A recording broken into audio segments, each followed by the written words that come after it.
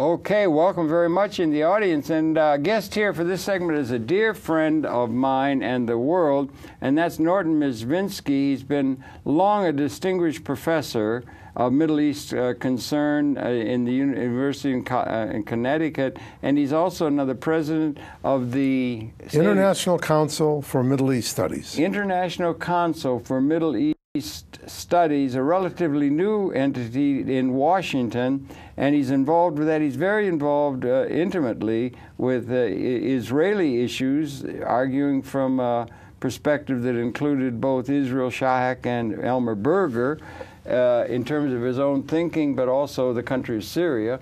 And Norton, always so very good to see you. Welcome to Conversation. Thank you. It's good to be here again, Harold. Now, I know you're going to be, we're going to be talking about Syria and things. I think you're going to be off to that. I'm going off to Syria soon. But you said specifically you would like to address on this 58-minute program the Israeli situation, or the way you see things there.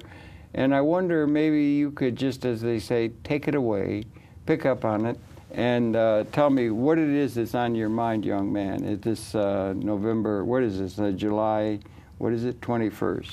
It's very nice of you to say young man. Thank you. I'm glad to hear it every time I do, too. But unfortunately, it's disappearing like Gone with the Wind. But well, the Arab-Israeli conflict, really, it's more specifically the Palestinian-Israeli or Israeli-Palestinian conflict, is in many ways worse than ever. Really? And it's in many ways worse than ever, to a great extent, because after these 63 years, it has not been settled, and there are not even serious negotiations that are going on or that are even planned. Because of that, as you probably know, the Palestinian political leadership, or at least part of it, under Mahmoud Abbas, planned within the context of the Arab League to bring a proposal to the General Assembly of the United Nations in September or early October, a proposal. They're going to propose a resolution that the United Nations recognize an independent sovereign state of Palestine. Now, the Israelis are totally against that being done. The United States government is fully and totally, as announced by President Obama, Secretary of State Clinton, and their spokespeople, is also opposed. Their position is that this needs to be worked out in negotiations between the Israelis, the Israeli government, and the Palestinian leadership. But of course, the problem with that is there have been talks for decades, and the talks have gotten absolutely nowhere, and we can get into the reasons why. Where was the initiative for this that's going to be presented? This is a Palestinian initiative. Now, of course, Abbas? This is Abbas, and we can come to the split in the Palestinian leadership as we go along in this discussion. But the problem, the technical problem, or the practical problem is that this is being raised in the General Assembly, where a majority vote is enough to carry. But for any nation, new nation, or any nation, to come into the United Nations, that has to be okayed by the Security Council. The United States has already announced that if a resolution for an independent state of Palestine, with which Israel does not agree, comes up in the Security Council, the United Nations will veto it. The United States. That's right. The United States will veto it. On the other hand, the Abbas leadership of the Palestinians, their reasoning is, if we get the General Assembly to vote in recognition of an independent Palestinian state, that helps us, the Palestinians, in our movement towards a state. It also puts Israel, and even perhaps the United States, who during the course of Israel's history has backed Israel, as you know, almost blindly. Yeah. It puts them rather in, not only in the political corner, but it means that they are then standing opposed to a majority of the nations who will have, hopefully from the Palestinian point of view, voted in favor of this in the General Assembly. Has this been tried by Palestinian representatives in the past? No, this is the first time. Has this been tried by some other entity trying to get a thing like that done in the General Assembly, perhaps from another part of the world or something? No, not in the same way. Precedent setting? No, to have a this thing is done really that? this is precedent setting. Of course, there are some other practical problems. I would think. There's an internal Palestinian practical problem, as you know. Abbas and his party Fatah represent only part of the Palestinian leadership.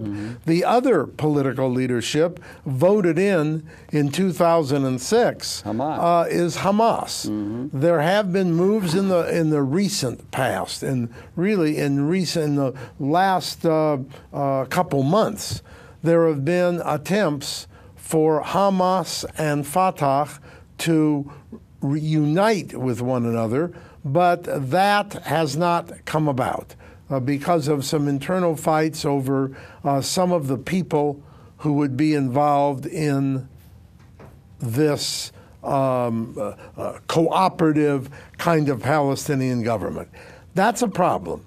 On the other hand, the Hamas leadership, or at least most of the Hamas leadership, favors the move to have a declaration that passes the General Assembly for an independent Palestinian state. This would be a precedent-setting thing? It would be precedent-setting, but the point is we also don't know yet what will be proposed as the boundaries of that state. Well, that's one thing. That's one thing. That's the detail and so forth. But the idea, I'm just not familiar with the way the whole United Nations works, because you have a resolution. There's no one ever tried to do that where something could get in, even knowing there's going to be a veto by one of the great powers in the Security Council. That resolutions, no, not that I know of. Resolutions are passed within the General Assembly. I don't even quite know how it works. There are many resolutions that have been passed. There are tens, if not hundreds, of resolutions passed not only by the General Assembly, but sometimes even passed by the Security Council that have not ever been enforced by the United Nations. So it's not precedent. If there are these resolutions are passed within the General Assembly on a regular basis, what is it that makes the one that you're suggesting from Abbas precedence? Well, no, no. There have not been. There have been resolutions passed, but not like this. And let me give you, if the question would be, well, what value is there to this? I can answer that by giving an analogy. Well, I can give perhaps an answer by giving an analogy. Right. On November 29th, 1947, the United Nations, of course, the whole of the United Nations passed a resolution recommending that the state of Israel, as the Zionists wanted it, would come into existence. Now, many people say that the United Nations, therefore, and thereby created the state of Israel. That's technically incorrect, because the United Nations has never been empowered to create states. What the United Nations can do is what happened here, November 29, 1947. It can recommend that a certain state or kind of state come into existence. And if, we'll say, there's a majority vote in the General Assembly, that means there is international recognition, and that could be of political value. Yeah. Now, here you can say there's something analogous. The Palestinian leadership believes that if they bring it in the General Assembly, regardless of the Security Council, and the resolution is passed, then their argument is we have international recognition for an independent, sovereign Palestinian state, which we want. So that's the argument about what a potential advantage might be. How advantageous that would be, as I suggested previously, in a practical sense, that's another matter altogether. Right. I mean, I personally don't think it's going to be... even if it works, isn't it? Well, even if it passes. It has some PR value or something. Well, yes, and then, maneuvering. and it means that then the Israeli position and the United States position are opposed to a majority decision of the nations in the United Nations. Will that be helpful? We have a phrase in Yiddish, Gott-weist, God knows. That's a phrase you like. I like that, yeah. I get that. With regularity with Mezvinsky on the set, It's because of my background. I know that. You have a great Ames, Iowa, the only. Anyway. Yeah. So anyway, all right, that's a current thing. But as a matter of fact, this Israeli-Palestinian conflict is really bad because there's been no progress. The Israeli government continues consistently to take over more Palestinian land in various ways in the West Bank. You see, Gaza is still troublesome. And even within Israel, before June 1967, Israel, within those borders, the 1.3 to 1.4 million Palestinians who live there who are citizens, they are at best second-class citizens, which means by law, they do not have all the rights and privileges that Jewish citizens have, which of course then raises an enormous issue, and the enormous issue is how democratic can any state be when that state has laws passed by its legislature with nothing above the law, and no constitution, and those laws give certain rights and privileges to one group of citizens, not given to another group of citizens. My answer is that cannot be termed a democratic state, although we hear in the United States every day, and we read every day in our media, or almost every day, that Israel is not only a democratic state, that it's the most democratic state in the Middle East. And the only, perhaps. And the only one. And, of course, what I'm suggesting here, Israel cannot be what the Israeli government, what the Declaration of Independence of Israel says, what the laws say, and what a majority of the Jewish citizens say. Israel cannot be a Jewish state guaranteeing rights and privileges to Jews, not guaranteed to others, even those who are citizens, and at the same time be a democratic state. Either you have a Jewish state, which is not a democratic state, or you have a democratic state. The argument that it's Jewish and democratic at the same time, well, that is... non sequitur. That's right. I would say it's a ridiculous argument. That's all very interesting and everything. A couple things come to mind. First, that kind of a thing was the term apartheid was a case of South Africa that we remember. That's a term that could be applied. But also, I wonder in a practical sense, if you're talking about, and I understand, and I agree with you, and it's a big, interesting question, but in a practical sense, we don't have a democracy in real terms, in terms of the way, I mean, we don't, I think they ought to stop saying that we have a democracy anywhere, because you don't. You have an inordinate power base of people who have a vested interest in the established order, it's almost as though if you meld it with economics and so forth, the capital assets are all owned by a tiny plutocratic class in every country of the world. The international order is not democratic, it's plutocratic. And we ought to recognize that. It's the case in everywhere. So the idea of democracy is a chimera, or a thing that a real democracy that is meaningful democracy in people's lives is a chimera that's maybe in the distance there, maybe, or something, but it doesn't exist. It never has, even empirically in Greece. Well, it's just an idea of certain institutions to cover up for the gross, historic, long inequity within the World Organization of Human Society.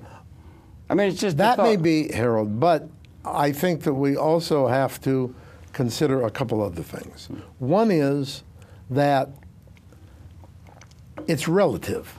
That is to say, there are some places, well, some places are different than other places. Some countries are different than other countries. So they have an institution. There's also a difference between what the stated or written by law, by constitution, public policy is, and what the practice is. Now, if we're talking about everywhere, now, if we know, for example, we certainly know that in the United States that the practice is oftentimes at variance with the public policy. But I'm saying that when I look at the state of Israel, and I think this is the major problem, there, what makes it, I would suggest, even worse, is that the public policy itself is anti-democratic. Nothing above the law, as I said. And again, there are the laws, and these laws that guarantee rights and privileges to Jewish citizens, not guaranteed and not given to even other citizens who are not Jewish, that means the public policy is opposed to democracy. I did a program that aired last week from when this will air with Israel Shahak, and he said in there, you have a state for the Jews, and if it had been the founding of the United States of America, they could have said, this is a country only for high Episcopals, you know, high Anglican. Yeah. And that's all there are, and that's the only thing that's going to have the rights, and they do. Essentially, that's the case in each case. You have an order that's in place and everything, but to say, you know, or Protestant even, only Protestants would be, that was the thing. So that doesn't sort of work very well in terms of, you know, here you got 189 countries representing New York City itself. Here, everybody's here, and it doesn't mean only the established order of a certain moment in history are going to be allowed to have the citizens' rights and not. But it all masks the fact that the whole thing is not, there's not real, honest-to-God, liberating democracy anywhere, nor has there ever been. That's the only point I'm trying to make. It's a chimera and ways of rationalizing unjust systems that are intrinsic to the whole world and the order that is not adequate to what the future requires. We're in a time of transformation. That may be, but of course, I would still suggest again that it also is relative. Okay, good. That is, some places are far worse than other places. Okay. And let me say what I've pointed out here about the difference in Israel between a Jewish state, quote unquote, and a democratic state. That is not just something that's been observed, commented upon, and criticized by, we'll say, people who are to what I'll call the Israeli left. I mean, I'm reminded that when Meir Kahane was alive, who certainly was an extreme person on the other side, Meir Kahane continually said and wrote, he has a whole book devoted to this, that Israel is not, was not intended to be, cannot be, and should not be both a democratic state and a Jewish state. Well, he said, and he criticized all the Zionist leaders for saying so. And then he said... No, he said that. That's what he observed, and he criticized Zionist leaders for saying it was Jewish and democratic. And then he said Jews need to choose, and of course, from Meir Kahana's point of view, they should choose a Jewish state, not a democratic state. What I'm saying is that his whole logic was right, except the choice should be just the opposite. Yeah, right. They should choose a more democratic state. Was Jabotinsky in that vein of thinking, or Stern gang? Not Jabotinsky, yes, but all of the Zionist leaders, including Ben-Gurion, all of the Zionist leaders, which of course I believe points out what the basic problem of this conflict is, and we don't get enough attention to this, especially in the United States. Right. The basic problem is the Zionist character of the State of Israel. It's the Zionist character. It's this state that exists within this framework that does do what I just said. It's not democratic. It gives rights and privileges to Jews not given to others. Now, I think there's a moral consideration that perhaps should come first, but there's a major practical consideration that makes this a big conflict because of where it is. Yeah, okay. Saudi Arabia is also an exclusive state. It's an Islamic state. Right. Now, morally, I'm as opposed, maybe even more opposed because it's more extreme, to the kind of state Saudi Arabia is, it's an exclusive state, as I am to Israel's being a Jewish state. But there's a practical difference. Well over 85 or 86% of all the people in the Middle East, and probably closer to 90%, are Muslims. Maybe, not quite 2% of all the people are Jews.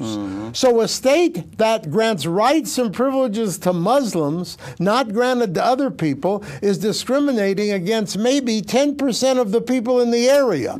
The state that gives rights and privileges to Jews, not given to others, is discriminating against 98+%, and that means there's no question in my mind conflict will exist as long as in that area you have that kind of situation. That would be historically untenable in a longer-term perspective. That's a practical consideration.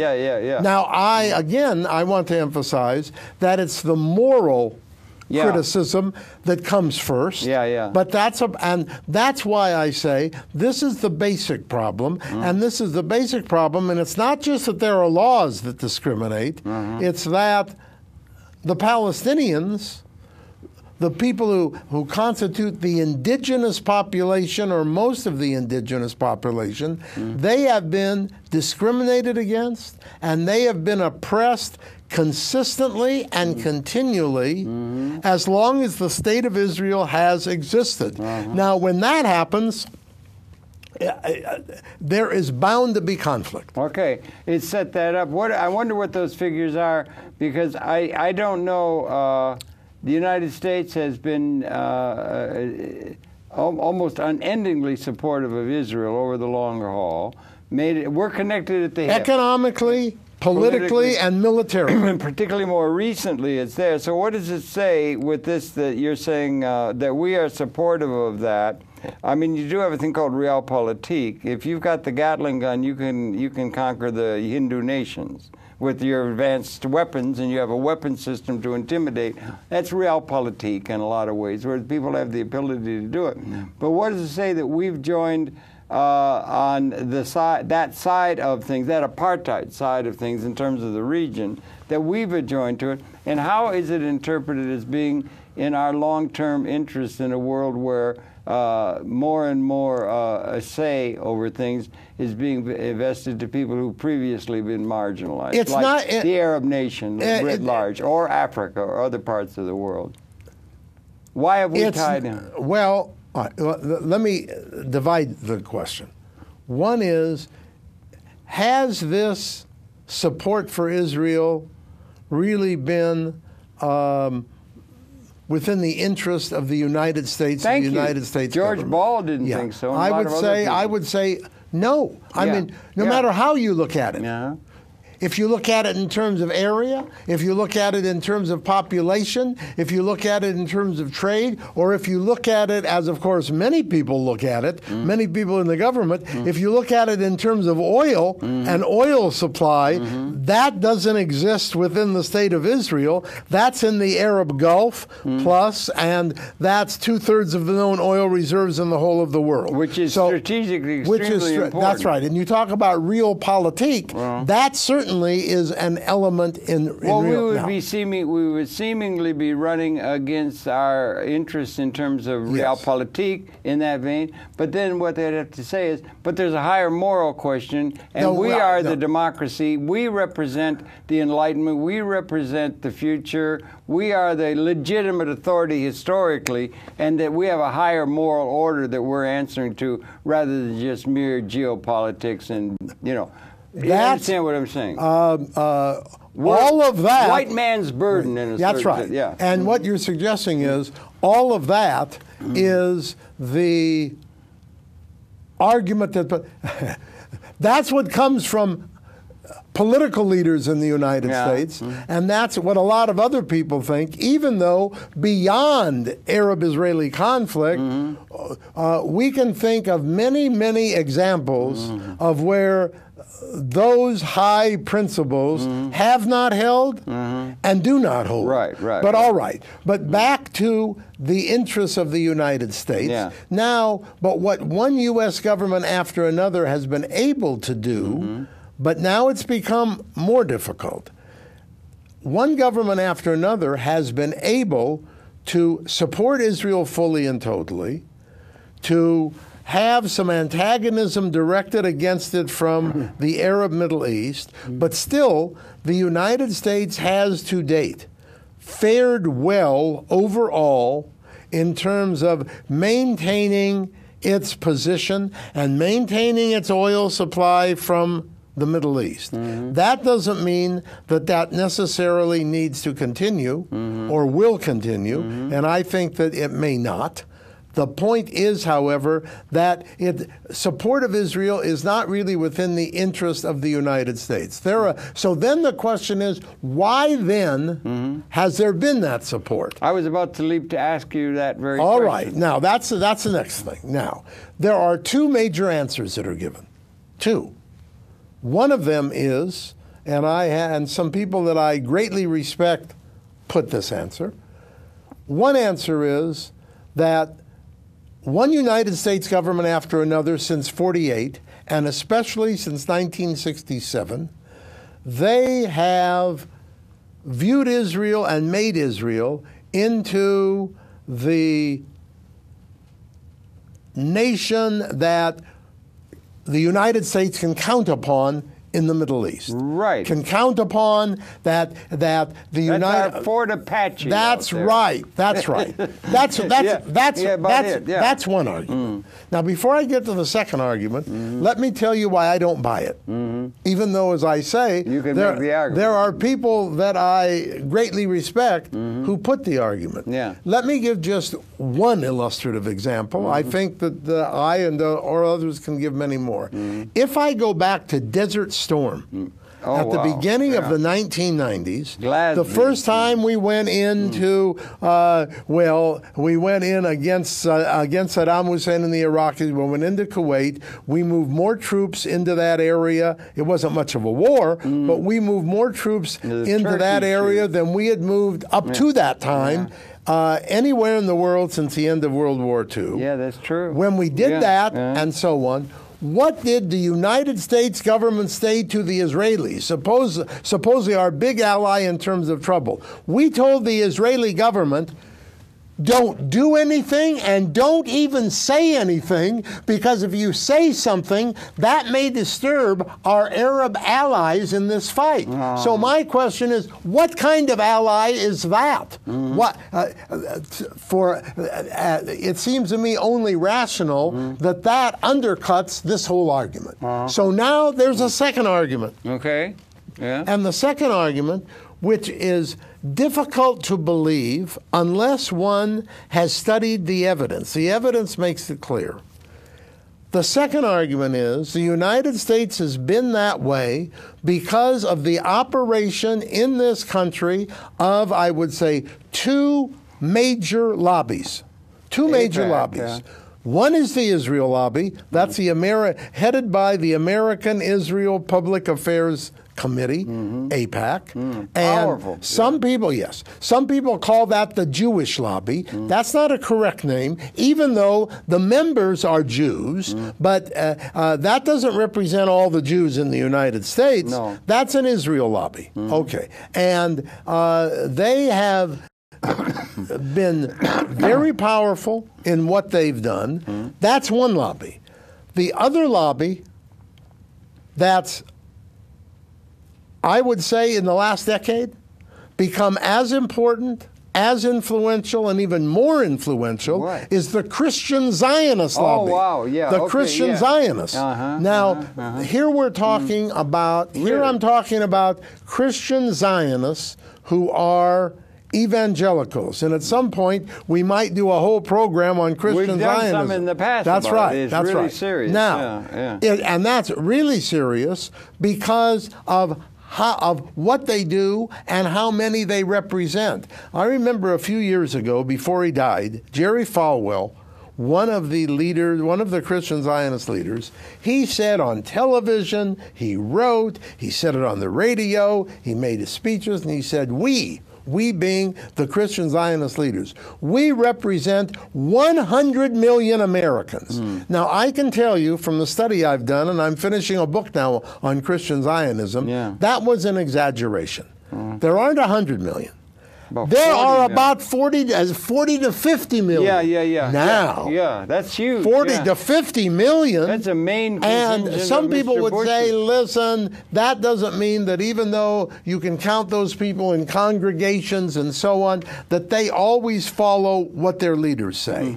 That point is true, but only up to a certain extent. When the Christian Zionist leaders call upon their followers to send, used to be telegrams and letters. Now it's emails to congressmen, to the White House, to the president, to the Secretary of State. They don't get hundreds. They don't get thousands. They don't get tens of thousands. They get many, many hundreds of thousands. And what do they all say? They all say to their representatives, to their senators, to the president, they all say, in whatever their wording is, you better toe the line here, or in the next election, you may be voted out of office, and your opponents, and this the Israel lobby says the same, your opponents in the next election, they're likely to have, if you don't do this, 2, 3, 4, 8 or 10 times as much money to campaign as you do, and we know what that means. We also who? What? They do it by PACs. Now, wait, and what do we really know? We really know, I say, unfortunately, that most members of Congress, and perhaps presidents as well, usually, if not always, usually, their number one major concern is to be re-elected. That is Maslow's level. Get elected, get elected, get elected. That's it. Right. Yeah, right. So, if they have all these threats that come in, you see here, let's say there's a man or a woman who's sitting as a representative in the House of Representatives or the Senate, and let's say all of a sudden, there are thousands of emails that come in, and they all say, they're signed, and they all say, we're constituents. None of these people has a staff that's large enough to check everybody out. Right. But they figure this way. They figure, you know, so far we've been able to walk the tightrope in terms of the Arab world. We're still getting our oil. We're still doing what we want. We've been able to do that. Why should I take a chance that in the next election I might be hurt, and so I'm not going to take the chance, they most decide, and I'm going to vote for all this support for Israel. Yeah. Now, I'm saying that it's like a sacred I'm cow. saying that Yeah. that is probably we get the majority of votes in Congress from those kinds of people who I'm going to suggest don't really care very much about either Israeli Jews or Palestinians, but they care about getting reelected, and they become convinced that maybe they'll be put in some jeopardy. Now, we have a coterie, we have a smaller grouping in Congress of people who are really committed fully and totally to the Israeli cause. Well, they lead the fight, but then we have the others. And let me put another political consideration right now with President Obama. We know that in terms of Obama and his policies and his economic policies, which are terribly important, he needs and has needed for his whole term, he's needed 100% of the votes from Democratic senators in the Senate, because it's very, very close, and if he loses 1 or 2 or 3 of those votes, he may lose his majority, and so on. Well, we have a number of them, not a majority, a minority, a number of those Democratic senators, not even talking about the Republicans for a minute, who come to him at times and they say, listen, they say things like this. I say, listen, buddy. They don't use these words, I'm sure. No, but they say, listen, buddy, you either toe the line here and support Israel, or you cannot necessarily count on our votes for your other policies. Now, which way is Obama going to go? Well, that's the thing. And you got 40 million. That's a huge block. That's the Christian Zionists. Yeah, now, then you have the Israel lobby. Yeah. And so you put those two together now. That's the power base of Mr. Bush. And we know how important lobbying is. Well, you got big money interests. And we know how important lobbying is in terms of the United States government. Increasingly so. That's right. And from the serious studies, I'm talking about academic scholarly studies that have been done. This is even before the last 15 years or so when the Christian Zionist lobby became as powerful as it is. But before that, continually in the serious studies, we were told by people who did the in-depth study from good primary source material that the two most influential lobbies, were the big oil companies and the Israel lobby, AIPAC.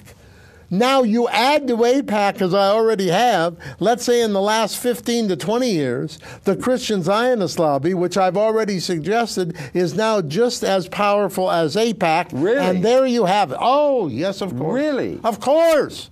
Listen. It's hard to imagine. Oh, look at it this way. Yeah. We have, as you know, we have on the scene down there.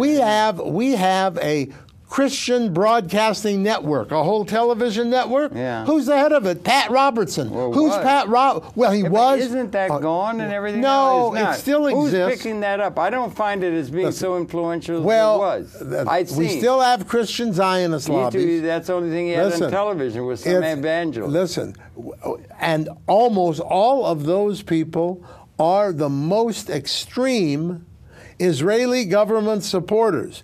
Their arguments, and they're that way. They're that way. Reading the gospel. Well, from their theological position, the theological position. Well, it's large, but the essence of it is not difficult to explain.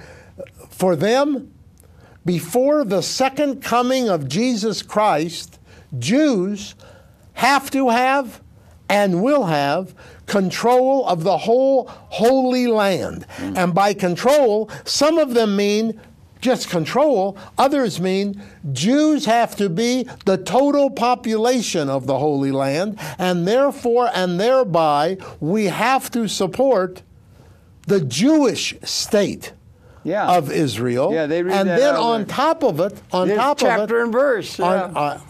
of it, they are extremely anti-Muslim and anti-Islamic. They're anti-Islam. Well, there you have it. There you have it. Yeah.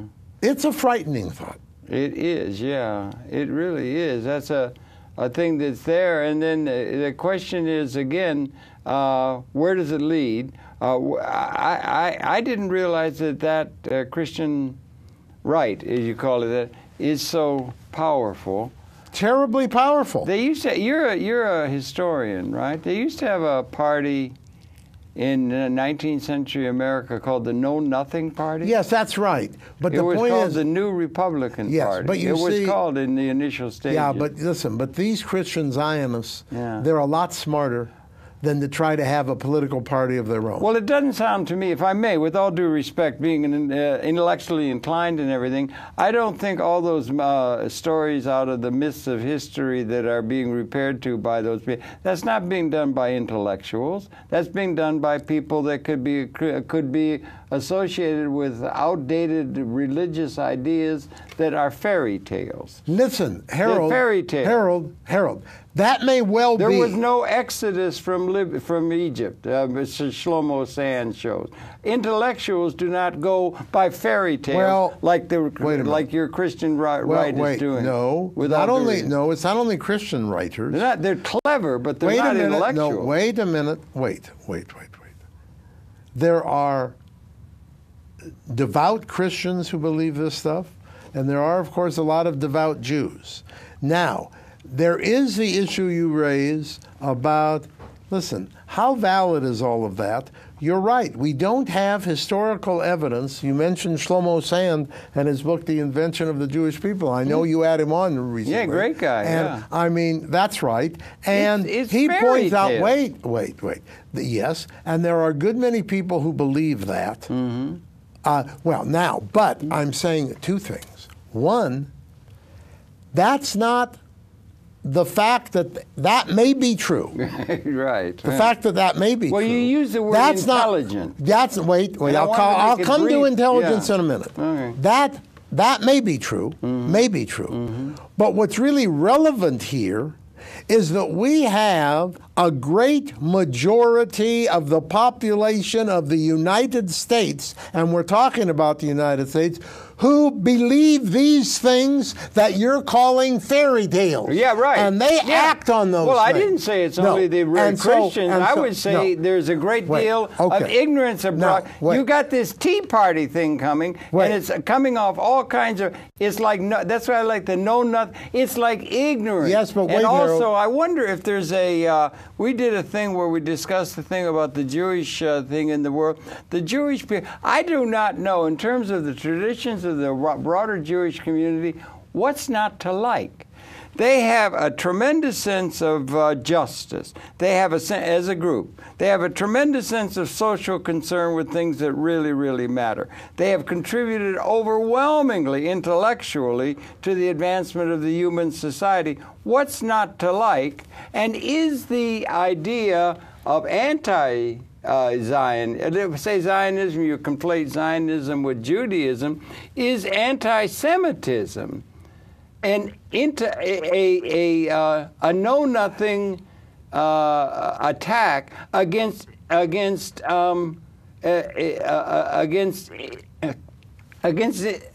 intelligence, or against anti-intellectual bias that is abroad in the world. Well, wait, Harold, but do you understand? Let's take two of these points that you raised. One is, first of all, the business about fairy tales, and no one who believes that those biblical stories can be intelligent. Well, as a matter of fact, we have had in history, and we do have today, a great many people who, from any reasonable perspective, are enormously intelligent, who do believe this stuff. Well, not only that, no, I would grant further, Norton, if I may. They would be able to study it in great, all of the Talmudic scholars and so on, they could study it in great detail and use a lot of intellectual energy trying to parse out all the implications and all of that. It would be an intellectual thing. It's been characteristic of much of humanity, so, number one, coming out of a dark age of ignorance, where they've had to have some sort of thing that did that. We're coming to a new age.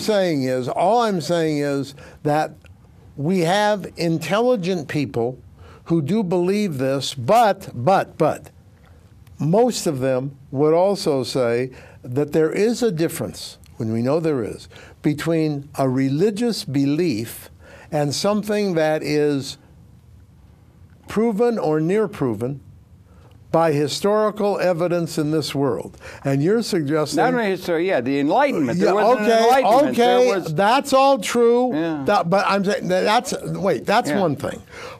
But now, let me come to your comment about Jewish people. Now, if we're talking about, we could be talking about Jews in the United States, about 6 million. We could be talking about Jews in most parts of the world. How many Jews are there in the whole world? We don't have an exact count. Somewhere between 14 and 16 million. Right. Not very many when you think about Christians and Muslims. Mm-hmm. Now, I would say to you that the things you pointed out that are positive, and of course I am more than happy about this. I mean, since I'm a Jew. Okay. Those things are true, I would say. But there is one area of exception for some numbers of those Jews, and we don't know the exact numbers. And that area of exception is the state of Israel and Zionism. Now, when they support the kinds of things they support in that state, a state that oppresses unduly the indigenous population, then I'm saying that's an exception to the positive things that you outlined. Well, no, they would be able to rationalize. There's all kinds of ways in which you can rationalize.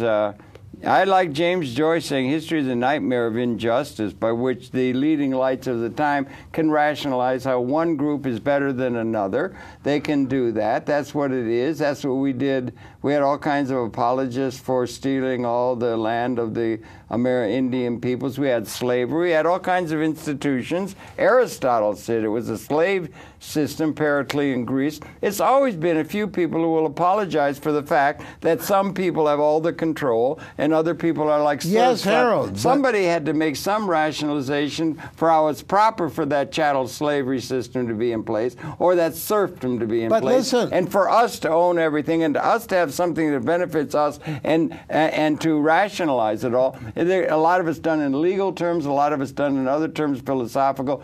Hitler tried to have his house offer to say it's the Aryans that are the best. But that Harold, kind of thing's part of history, which is a nightmare of injustice. Yes, but Harold, what I'm trying to point out is that the apologia and the rationale that you're talking about cannot in any way whatsoever, in any rational way, can that be put within the context of or equated with social justice, the term that you put when you were talking about what is there to like in regard to Jews. Okay, you can have an apologia, you can have a rationale, but you can't reconcile that with social justice. Well, I would think there might be some conflict roiling in the hearts of a lot of Jewish people who have a strong, because they have a commitment to justice. They have a commitment to social, so I think there has to be there are conflict. plenty that are that way. There has to be conflict. But what I'm trying to relate it to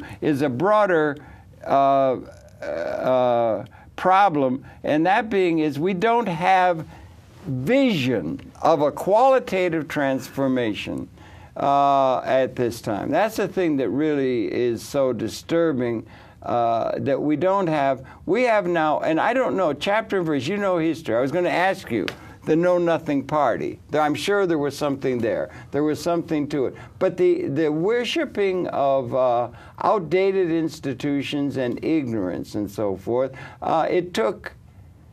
Explain this to me as a person of intelligence, that Galileo Copernicus, when they said we're not the center of the universe, messed up really hard with the means by which people got a sense of identity, that we were the center of the universe. Hieronymus Bosch, paintings of utter discord and upset, and they only let him off the hook, the Catholic Church, about 12 years ago, for stating, which was obviously the case, which we had from the discovery of the telescopes, the new realities.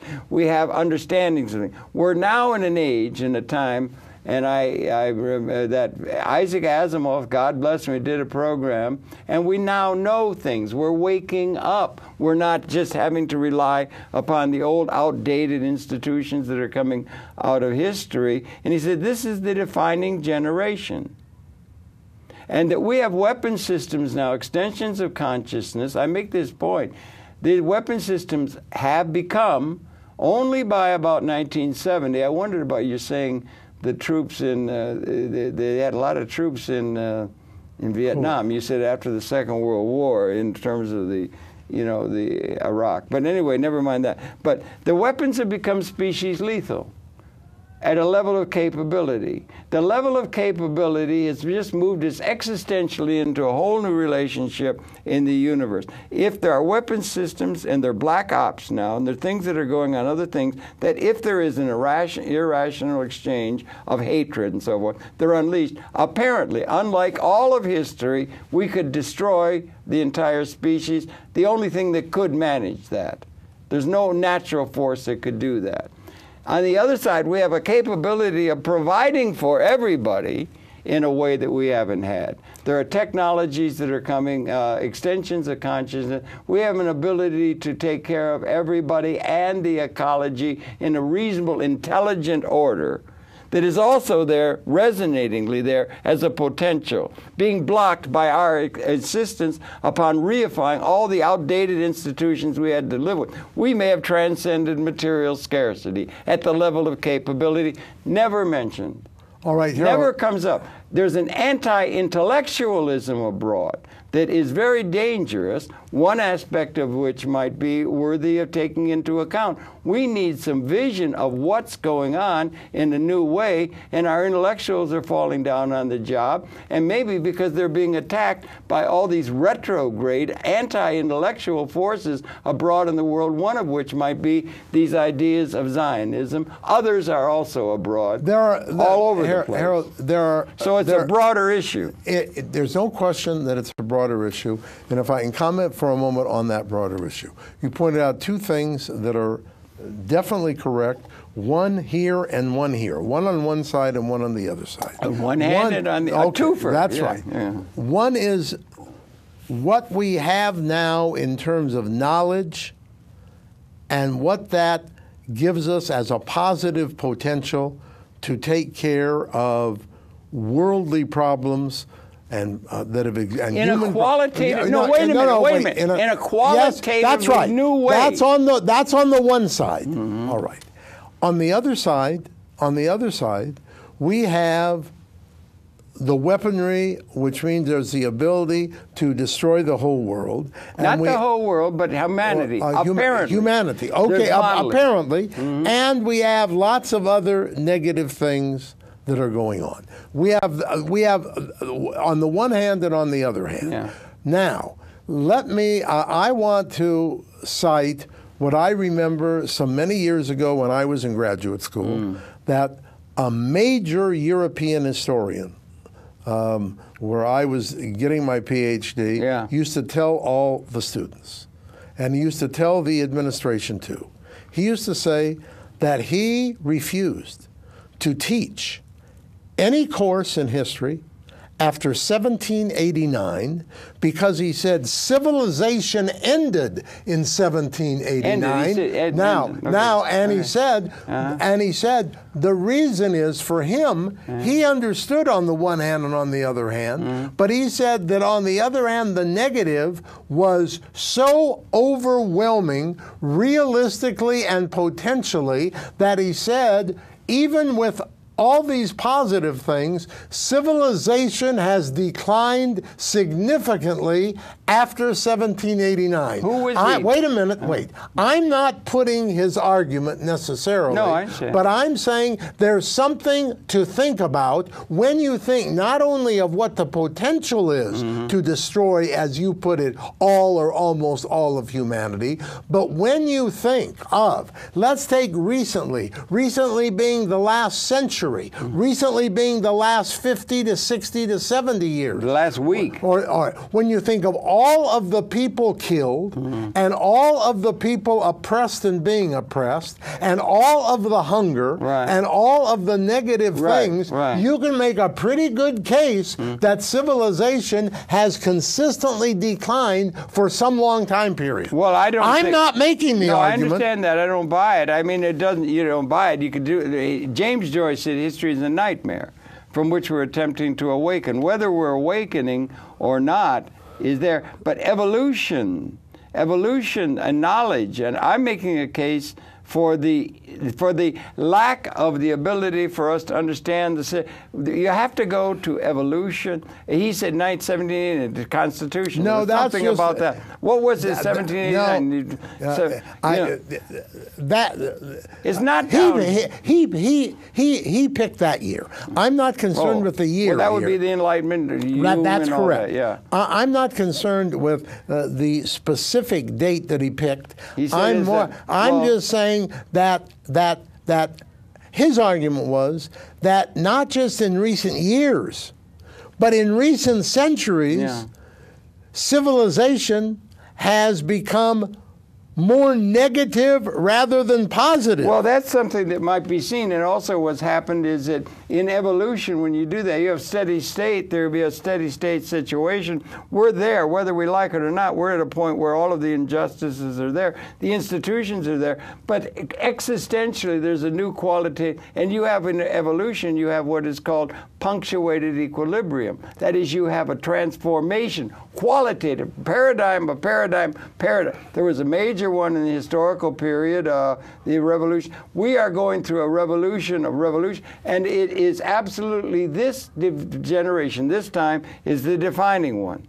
This is the defining generation, whether we are either going to join entropy or move to a, and one of the qualities of that would be, one of the qualities of the positive scene of evolutionary development, including extended consciousness, is the ability to provide to where we've transcended at the level of capability with nanotechnology, things coming where material scarcity is an ontologic reality. That it is, we are living in a world that we've been wandering for 40 years, since about 70 years, with no vision of the fact that we're about to come into a new relationship. And it's not brought up in anything other than teams reifying outdated institutions that only get in the... It's an anti-intellectual bias abroad. It's in the academy. They're all divided up into specializations. They can't see things in a systems way.